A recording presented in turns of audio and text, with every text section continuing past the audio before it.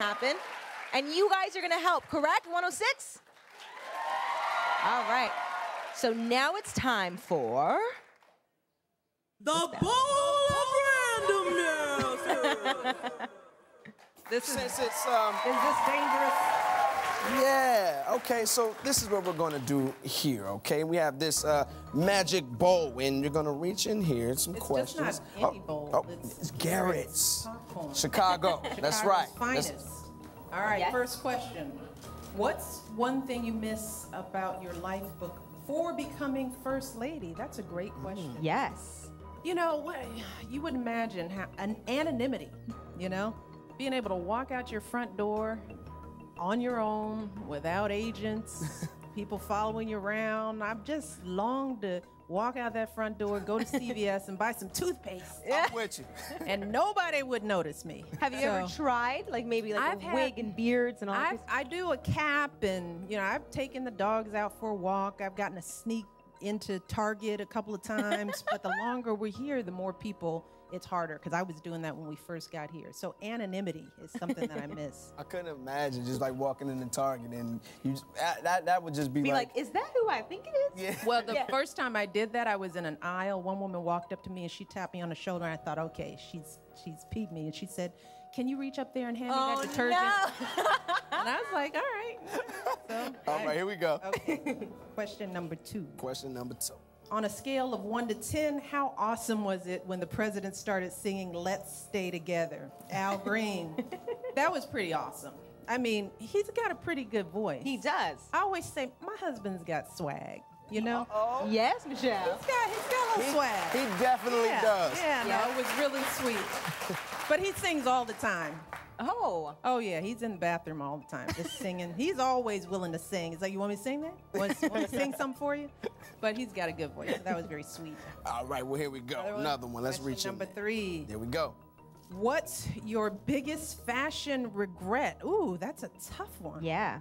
Wow, biggest fashion regret. I don't have an answer to this one. I kind of always am happy with what I'm wearing. I agree. I think, you know, sometimes as First Lady, sometimes I forget I'm the First Lady, and I'm like running around in shorts. I know the first time we went on a family vacation, I had shorts on getting off of Air Force One, and that created a huge stink because people were like, she's wearing shorts getting off of Air Force One, and I thought, we're on vacation. Yeah, and you have to be comfortable when you fly. It was hot. So I've avoided shorts getting off of Air Force One. Let's get one more. All right, one more. Who's a better dancer, you or the president? That's easy. Uh-oh. Me. Hey, now. Hey, Without a doubt. Hey! Without a doubt. He can sing, I can dance. I think that divides the talent evenly across the family tree. We're all satisfied. Yeah, so thank you for answering the questions in the bowl of randomness. Thank you, guys. That's fun. Me and Belle actually have a random question for you. You have one? You got one? Oh, I'll go first. Okay, go ahead. Okay. So what is a pickup line that President Obama has used on you? Oh, my goodness. Ooh. You know, it wasn't a line. It was a whole day. Our first date, he laid it out. I mean, he covered every base. He took me to an art museum, and then he was talking Picasso, and so he showed me his little cultural side, and then we went for a long walk, and we went to see the opening of Do the Right Thing, Spike Lee. Okay. So he showed me his swag side. We had a deep conversation about that, and we ended it having drinks on the top of the John Hancock building in Chicago. That was our first date. Wow. Yeah. I need to whole step day. my game up. Yes. I have to totally step my game up. And my question for you is, what is the First Lady's guilty pleasure? Oh, I could go on and on. Garrett's popcorn, pizza, French fries. I mean, I believe in let's move, but I always talk about life and balance. I work hard. Yeah. I work out hard. I work out every day. So if I want some French fries, I would say French fries are my most favorite guilty pleasure.